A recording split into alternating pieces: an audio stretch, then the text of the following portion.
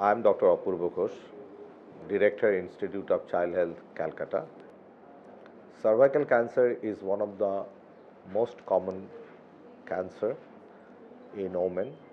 It's the second most common killer in women, and India shares a large part of this cancer death. So it's very important that we have knowledge about cervical cancer, because many people doesn't have any knowledge about cervical cancer. See, the vaccine is the most important prevention of the cervical cancer, and this not only reduces the cervical cancer, but this also reduces the vulval cancer, anogenital cancer, penile cancer. uh, So these are the ones which can be prevented by the cervical cancer vaccine. So that's important. But at the same time, we should also remember that that's not all. There are secondary prevention. Then we need to screen every woman after the age of 25 years. Like any other vaccine, this is develops an immunity against the virus, which is human papilloma virus, and they are said to be that you need to have an infection with HPV or human papilloma virus, and if you can prevent that infection, then you can prevent cervical cancer. See, we the doctors know that it's a very effective vaccine, but unless and until the general people has the knowledge of the disease and of the vaccine, the uptake will be much low. So awareness about the cervical cancer, awareness about the cause of this cervical cancer, that is HPV or human papilloma virus, needs to be developed.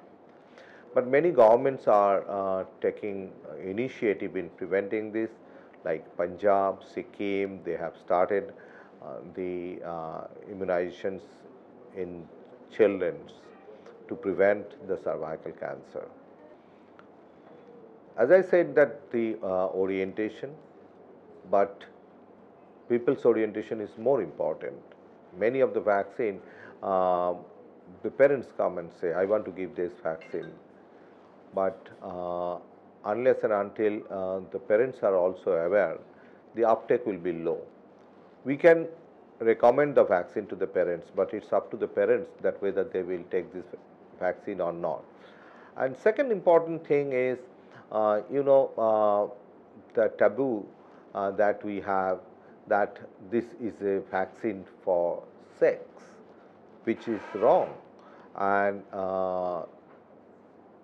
many of the parents are not very clear about that, why this vaccine, how does it go into your body, colonize into your body, and it needs a discussion, 1:1 discussion with the parents, that it's not the sex only which will cause this colonization. So a lot of factors are important in this one. I think physicians has got an important role, but as a physician, I can recommend that these vaccines needs to be taken. Parents are already taking a lot of vaccines. Sometimes parents feel whose interest it is. Is it the patient's interest or is it the doctor's interest? So what is more important is the awareness about this vaccine amongst the patients and the parents.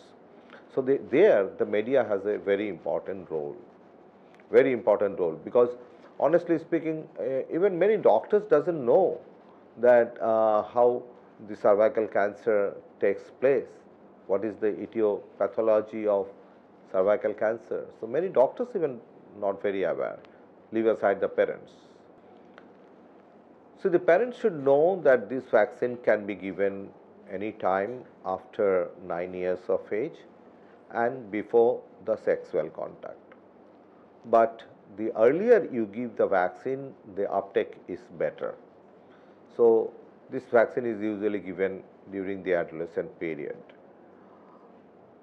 So earlier you give, better is the result.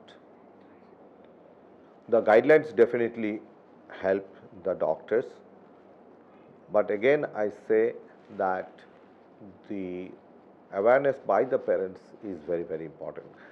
We can recommend, but ultimately the parents will have to take the vaccine. Ultimately the parents will have to take the vaccine. So that's very important.